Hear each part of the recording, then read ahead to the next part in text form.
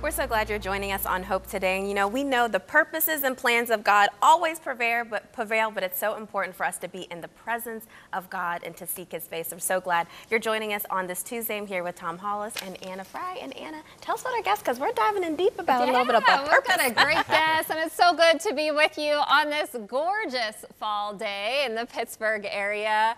But let's say it is a very human thing to hold big dreams in our hearts and desire to do great things. But when we go about it the wrong way, we end up exhausted, dissatisfied, and confused. Well, our guest today, Kelly Needham, will join us in just a few minutes for a conversation about why chasing dreams, finding your calling, and reaching for greatness will never be enough. Ooh, Tom, we are excited about this conversation today. I'm very excited. I love it when people go and reach for everything that God has for them, but I also love it when we serve God day by day, Sydney, just doing those things, plowing ahead. I've had transition times in my life where I've gone from doing everything that seemed like was world changing, and then all of a sudden I'm working at a warehouse, and I'm like, okay, what do I do? How did I get here, Lord? What do I do here?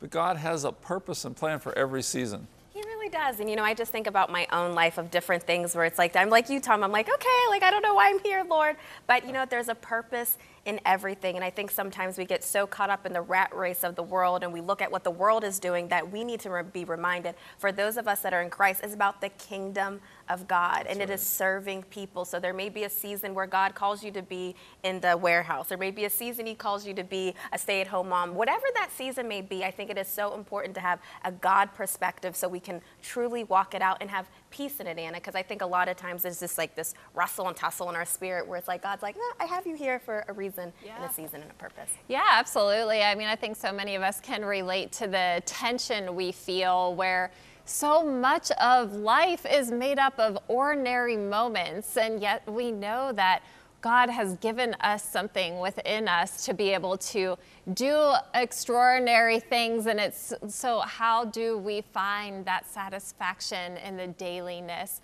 of life? Well, in her new book, Purposefooled, Bible teacher Kelly Needham shares why chasing your dreams, finding your calling, and reaching for greatness will never be enough. She has good and maybe surprising news for those of us who long to live into what we were made for. So Kelly, welcome to Hope Today.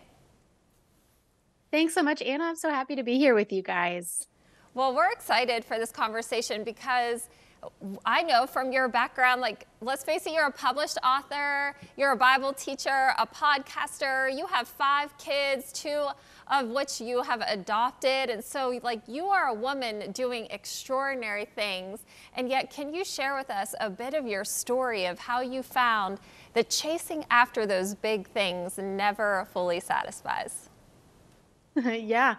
Well, I started in my early years of marriage where I actually felt like I was doing nothing interesting. I was married to a man who was touring. He was a Christian singer-songwriter, so he's on stages preaching the gospel, and I'm kind of behind the scenes, folding the t-shirts, running the merch table, teaching people how to use the credit card machine, and just felt like, well, he seems to be doing the really cool, significant things. People are telling me every night how his music has changed their lives. And I'm going, well, I want in on that type of significant activity in my life, but I felt like most of my day-to-day activity felt very meaningless. And so that's really where I began to wrestle with this. And I think even in seeing the ups and downs of our marriage and both of our lives, getting to publish books and spending a lot of my time in the hiddenness of motherhood and just homemaking behind the scenes, really neither situation, being in the extraordinary moments or in the ordinary moments, has fully satisfied my heart. I'm really actually made for something more than that. And I think even the celebrity culture we see around us testifies to it, that you can achieve everything you ever wanted and still be unsatisfied.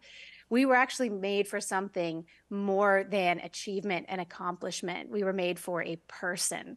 And if we don't live for a noun, we will just keep living for verbs, and they will never be enough. We'll keep trying to do things and it won't satisfy us. So no, it's not wrong to do those things, but man, if that's what our hope is in, that if I get to achieve this thing, do this thing, finally have this role, this job, it's never going to fully satisfy. We're going to find disappointment on the other side if that's what we're hoping in.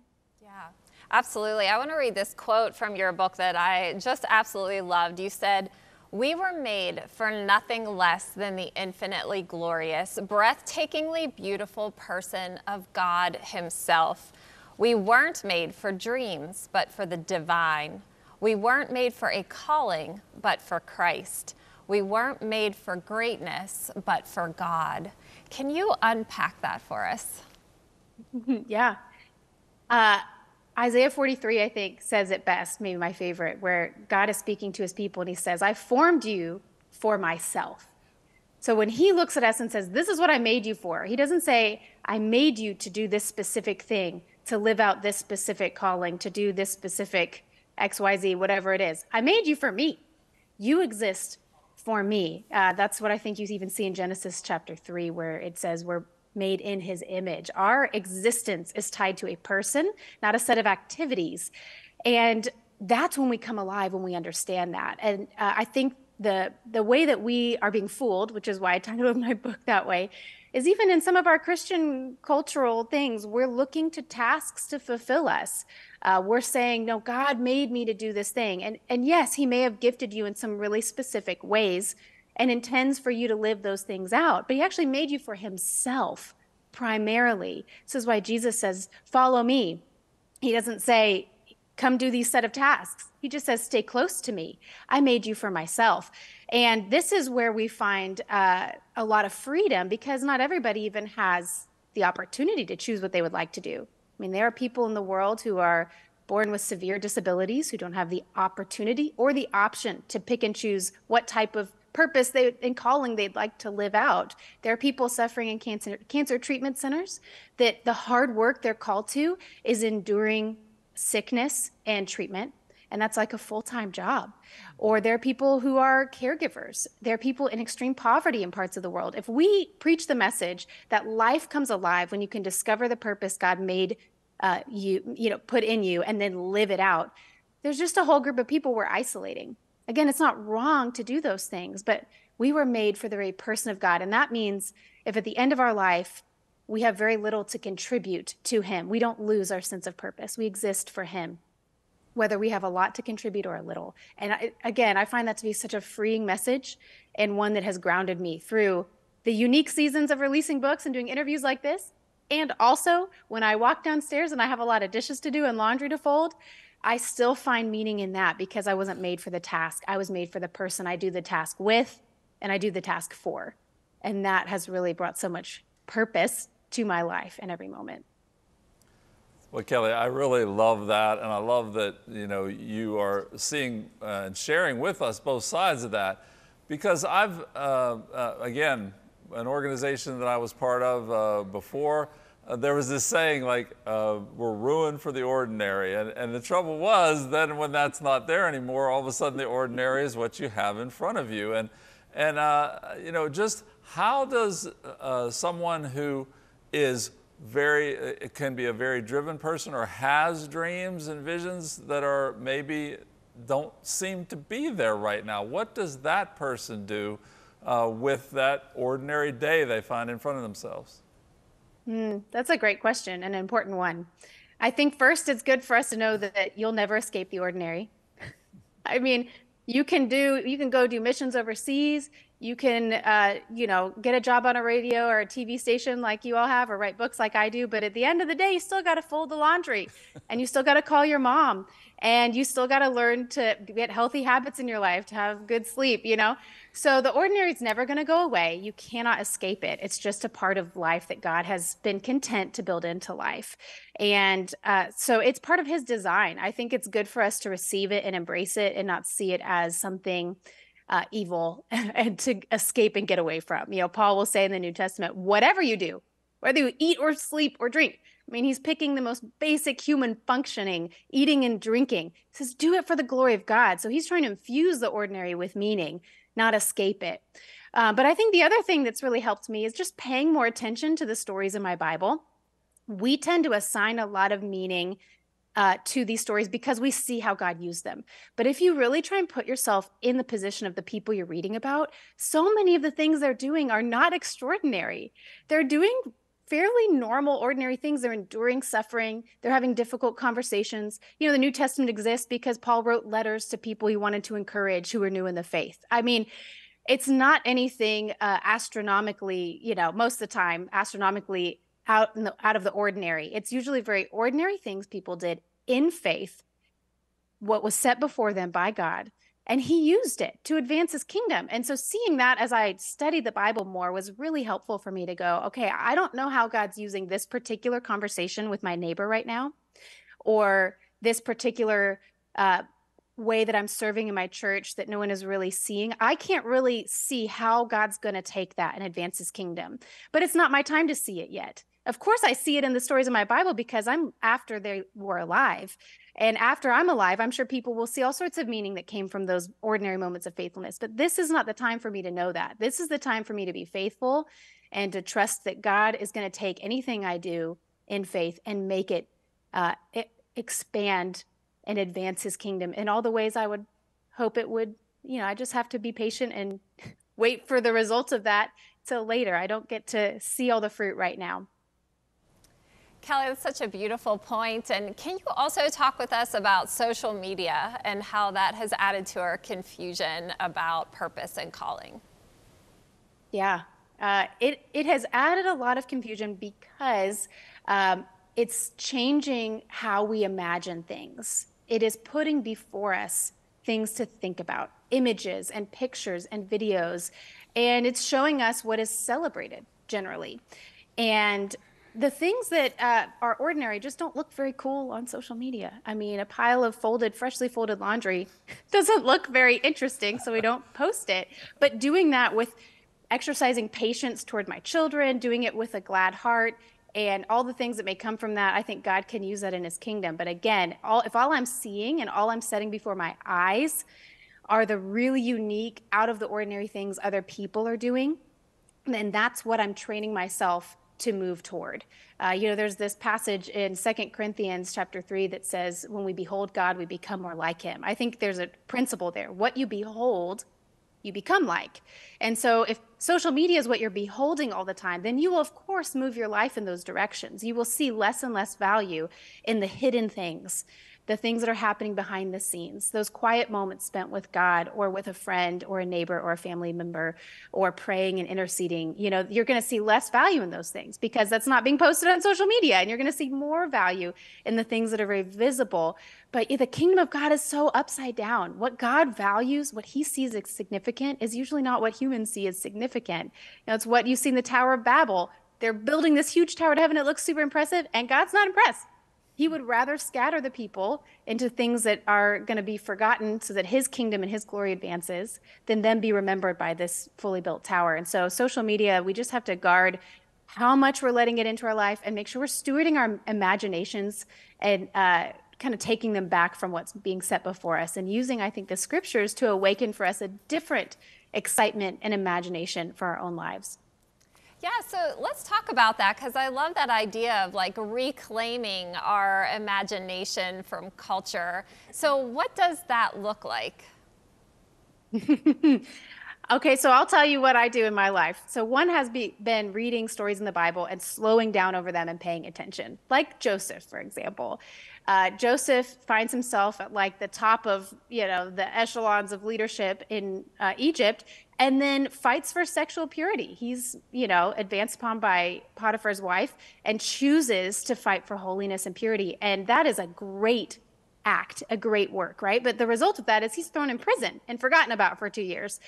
And I'll use that to remind myself, okay, it's some of the greatest work in my life. God may hide me. It may pull me into obscurity. And that doesn't mean you're not with me. And that doesn't mean that you have a plan. So I'm using Bible characters and people I read about there to just slow down and pause and go, okay, what did it feel like for him to be in that moment? But then the second thing I'll do is I'll sometimes just pull scriptures from like the Psalms and ask myself, you know, what is God impressed with? You know, it says he peers down over heaven and searches the earth looking for whose hearts are fully devoted to him. And so I'll just take a moment sometimes, even after I get off social media, okay, Lord, this is what our culture thinks is impressive, is what's on this, on Instagram or whatever, or YouTube. What do you think's impressive? When you look at the earth today, right now, what are you excited about? What are you maybe calling the attention of the angels over and going, look at that. That is amazing. I love that. What is he looking at? Because Jesus, when he's walking on the earth, calls attention to a lot of things. And it is not what his disciples are impressed with. It's the widow giving her last cents in faith. It is Bartimaeus, the blind beggar, just in his desperation and need, having just no concern about himself and just begging God to heal him. I want to be counted among that group of people. I want to be part of that group that God looks at and goes, I love that faith. I love what that, and just taking a moment to even imagine that scene, think about it, really helps my heart come alive in some new ways. It helps me to steward, again, that imagination away from what social media tempts me to think about and into what is God impressed with. And I'm thinking about Mary and Martha and how Jesus loved that Mary sat at his feet. Meanwhile, Martha was so busy, running around trying to have everything be just right. Mm-hmm. And isn't that one of our human conditions, is that we have a very difficult time with resting, with being still. And so we are an exhausted people. Can you talk to us about the importance of resting and being still?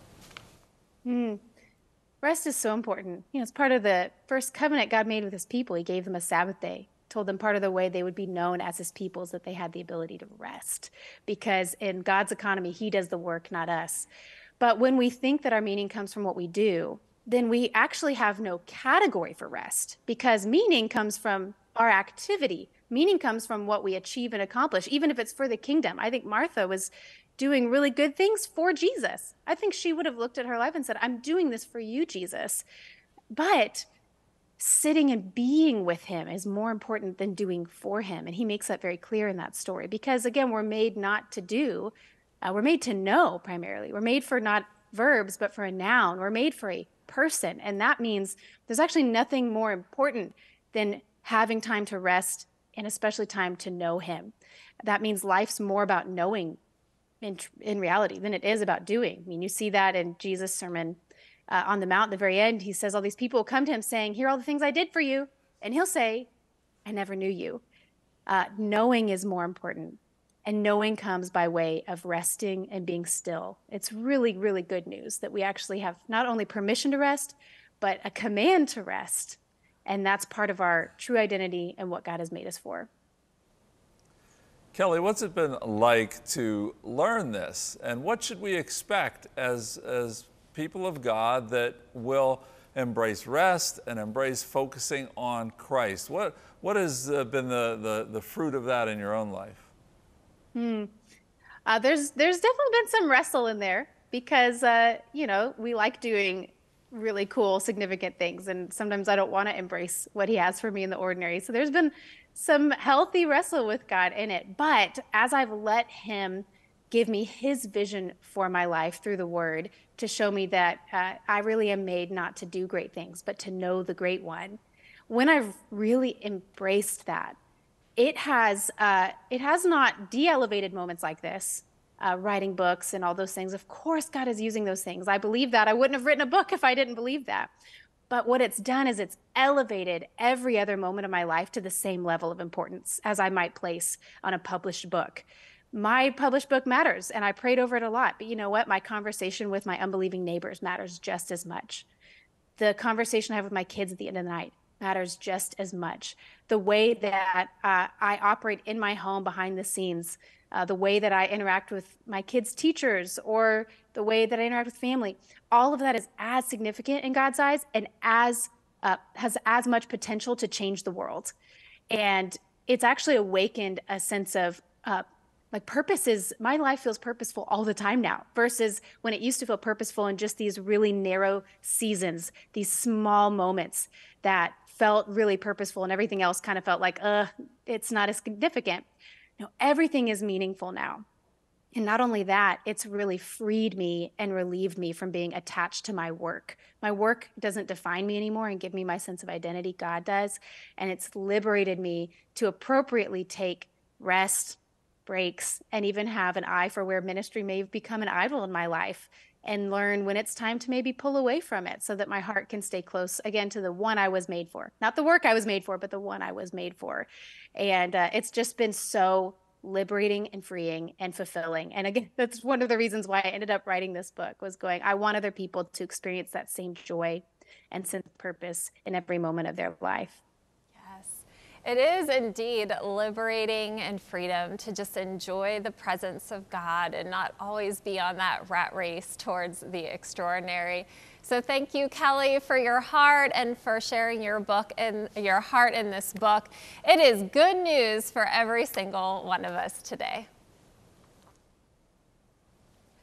Thanks so much for having me. I'm so glad to be here with you guys. Yeah, absolutely.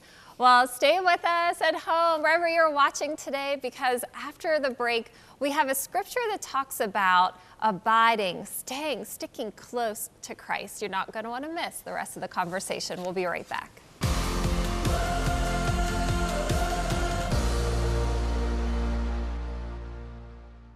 Cornerstone Television exists because of the faithful support of our partners.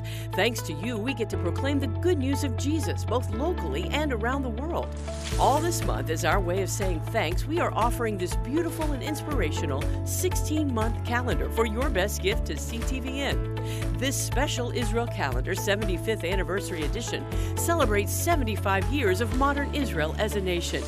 Each month, you'll enjoy a new and beautiful feature of the Holy Land. You'll be blessed to see places in the Bible come alive. This 16-month calendar runs from September 2023 to December 2024 and has plenty of space for writing your daily activities. Request the special Israel calendar 75th anniversary edition as our thank you gift when you give to CTVN today. To give, call 888-665-4483 or go to ctvn.org/donate. Hope happens here. We're so glad you're joining us on Hope today and what you just watched. If you want to get connected to us and support us for the good work that we're doing, feel free to give us a call at 888-665-4483. We are so grateful for all of you, whether you're in Pittsburgh, Alabama, Jacksonville, Atlanta, wherever you're watching from. We love that you are part of our family. We're so glad that you were able to listen to that conversation that Kelly was sharing about really, truly just pressing into Jesus and knowing no matter what season we're in, no matter where God has us, it is so important that we keep our eyes on him. And Tom, we have a scripture that we want to share with our audience today. I want to share this with you. I do want to say, I loved what Kelly said about we're called to a noun, Jesus. We're called to a person, not a verb, which is all the doing things we do. That'll stick with me. But this verse talks about that too. John 15:5 in the NIV says, I am the vine, you are the branches. If you remain in me and I in you, you will bear much fruit. Apart from me, you can do nothing. Now, I remember this verse, guys. It says abide. Now, we don't use that. That's not a verb we use very much. I'm gonna go abide in my living room right now. We don't say that very often, but to remain, we understand that. To be in a place where you're in the presence of God, to remain in that vine of Jesus. That's who we're called to. That's what we're really meant to be, is to stay there and to learn from, take on. Think about the apostles. They were with Jesus 3.5 years before they really got released. They did a little bit of things, but after that, they really got released to go out and change the world. But they spent that time abiding in Christ, remaining with him. That's what we're called to, Anna. That's the key thing I'm taking away from today. Right, absolutely. You know, we live in a world that constantly pulls us away from the one thing that matters most, which is enjoying the presence and person of God. I'm sure many of you can relate to finding your identity in what you do, whether that's motherhood, whether that's your job, whether it's your ministry. But the thing with life is that our seasons, our jobs, what we're involved in is always shifting and changing. And whenever circumstances of life even flip things upside down and suddenly you don't have what you put your whole identity in, then where is it that we find our identity and our security and our satisfaction and our purpose? Well, again, it is in the person of Jesus Christ. And so when he says to abide, to remain in him who is the vine and we are the branches, he infuses us with everything we need to live that full, abundant life. And you guys, what I love about that scripture too is it does talk about how it is God's desire for us to bear fruit, to bear much fruit. And when we think about the fruit of the Spirit, that fruit is love, joy, peace, patience, kindness, goodness, faithfulness, gentleness, self-control. It's not publishing a book or like, those are awesome, but it's not the fruit that lasts. This is one of my favorite scriptures, and it's so powerful. And we just encourage you, even as we go off the air, just to read through the John 15, that whole chapter, and just to meditate, because what I really sense and feel that God is looking for us in this season to do is to be connected to him. And I think, too, a lot of times, and I'm just going to say this, I just feel like there's just been this idol that's been in Christianity and Christian culture that has made me almost sick to my spirit about this. I want to be an influencer. I want to gain this power. I want to gain that access. Like, if you are seeking the Holy Spirit only to get things, only to move up, only to be a leader or to say, look at me, you have a spirit of pride that's within you. And guess what God's going to do as you bear, if you're in him? He's going to cut off those branches. He's going to prune you. That's another thing when it comes to the fruit. In order to bear fruit, sometimes he has to cut away things that don't look like him, that don't reflect him. And so it's so important. And we just encourage you in this season, check your own heart. Go before the Lord and say, God, what are some of the idols that have been in my heart? What are some of the things that I have put before you? What are some of the successes or what I thought life would look like? Because when I'm telling you, when there's seasons, he will pull it all away so that you will know that he is the only one that remains, that he is the only one that deserves to be praised. He's the only one that deserves your attention and your affection and your devotion. And that is our heart cry for you today, that you would just abide in him. In the Greek, I know it means it's this a dwelling, it's this abiding, it's about making residence and making home within him. Make him your home. Make your heart just so part of him. And we are just so grateful that you've joined us on Hope today. And we just want to give you an opportunity to call our prayer line at 888-665-4483, because maybe that's something that you're wrestling with today. Maybe something you want to abide with Jesus like never before. Well, just know what? We have prayer partners that are always standing by, that want to stand with you and pray with you and encourage you. We love you so much. Know that your purpose is in him and him alone. Have a great day. On tomorrow's Hope Today, when life decides to knock us down, God never counts us out. Speaker and author Real Talk Kim shares how you can get back up after feeling down and defeated by choosing to live boldly and freely in your God-given purpose. That's tomorrow on Hope Today.